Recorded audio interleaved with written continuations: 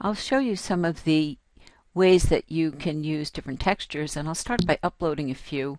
And I went to the inventory, and in my inventory I'm going to click the plus sign, which will give me the option to upload, and I want to upload more than one, so I'm going to go to a bulk upload, and I want to move over to a different folder.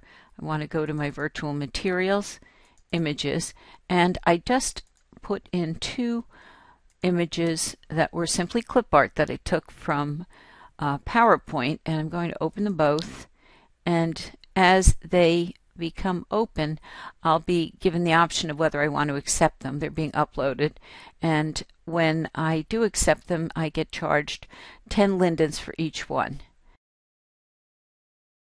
I do have some notifications now, which shows that I did pay some money, and I'll accept that because these are things I wanted.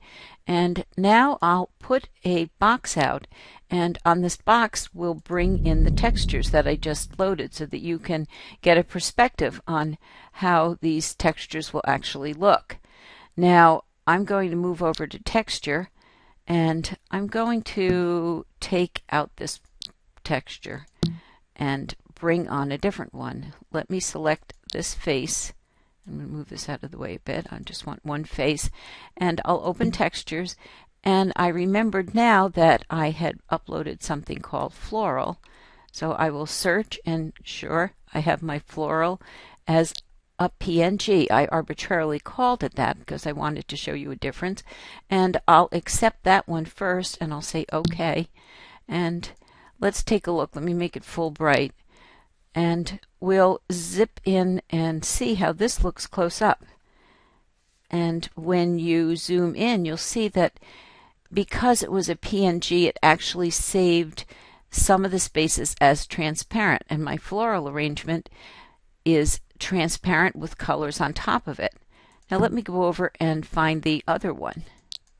And now I'm going to take the JPEG one that I created, and I will leave that one out here, and this one actually fills in those transparent areas with white spaces. So there are a number of different types of textures that you can upload. Artists and builders use a variety of these techniques and the different types of textures. If you notice, I have a lot of information here, but when you zoom in, you'll see that the land impact is only 1. Now sometimes you really want to create a completely blank texture, and you have something known as default transparent that was provided by the Second Life library, and when you have a transparent background you'll see this checkerboard effect. If I locate and load that, I have something that happens to be completely transparent.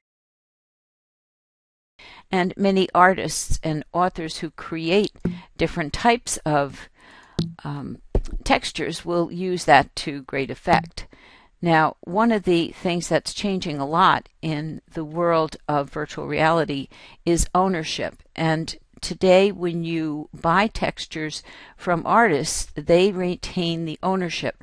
And some of the differences between open source islands and Second Life islands relate to the ownership of textures. So it's a growing and important field trying to save the intellectual property of artists. And so you'll find that there's a lot you can do with building if you pay attention to the type of textures and the way that you use them.